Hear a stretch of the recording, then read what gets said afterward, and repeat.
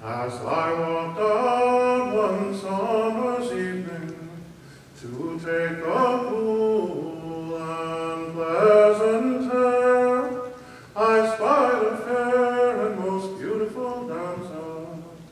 Her face was like some lily fair, and I walked up to her saying, "Don't you want to be a sailor's wife?"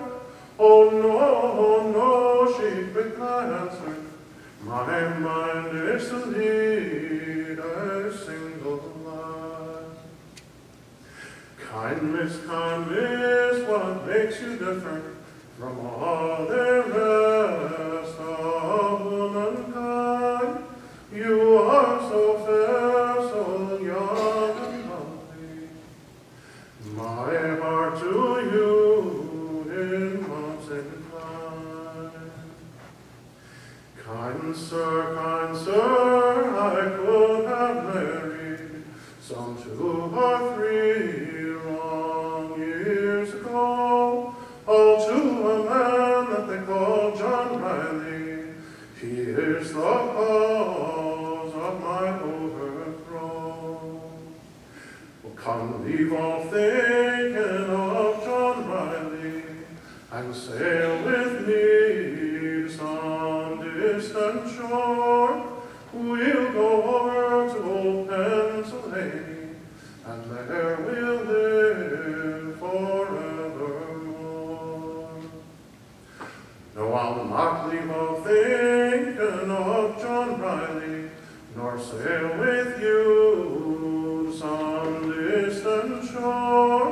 My mind is with him, I'll never forsake him, although his face I may never see no more. Then I walked up to her with sweet kisses, and the kisses I gave were 1, 2, 3, saying, "I'm the man that they call John Riley, returning home to marry thee."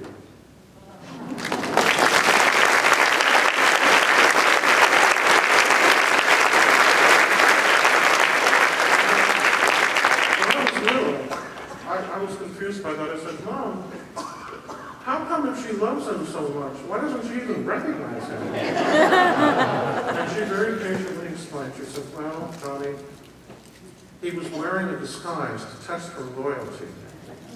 Well, now, first of all, women, you've got to love that, right? Times have changed nowadays. We get one loyalty, here's your loyalty. You know? But in those days, I guess that was a standard thing that they did. Maybe it was a prearranged marriage. I don't know. Maybe they've never met. I have no idea. But all I know is that he was in a disguise, according to my mother. And so to this day, I sometimes picture John Riley as wearing the glasses with the fake mustache. It's quite an image. Anyway, I'd like to invite some very close dear friends up to, who need no introduction, if I can get this on, to help me out on the next song. Please welcome Aubrey and Olin.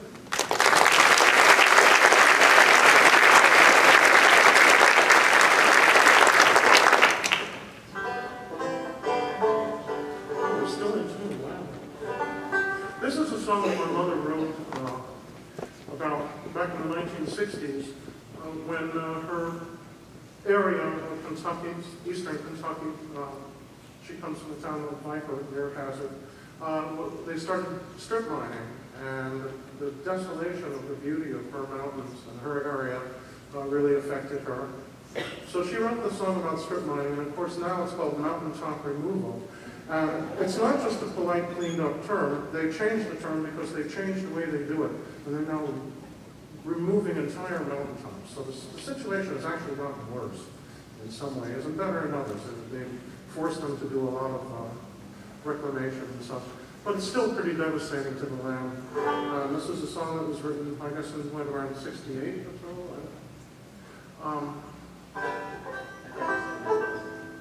Oh, no, okay. Well, maybe he didn't get copyrighted until 71. But I'm glad to have Aubrey and Owen help me out with it. They're very close friends with Mom. And when we lived in New York, whenever their travels took them near where we lived in New York, they would stop in to see Mom and Dad. And now that Mom lives in Berea, Kentucky, whenever their travels take them down this way, they always stop in to see Mom. So it's always a pleasure to have them. Black Daughters.